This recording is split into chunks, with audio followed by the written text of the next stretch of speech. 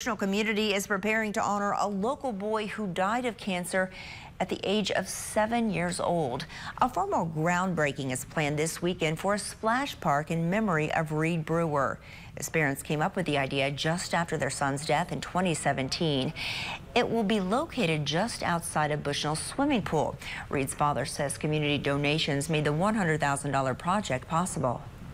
My wife heard that somebody had mentioned like a splash park going into Galesburg, and she thought, that's a perfect idea. So we decided that's what we were going to pursue. And the project will be finished sometime in late July or early August. Coming up on WGEM News at 10, learn more about Reid's battle and hear from his nurse who is with him every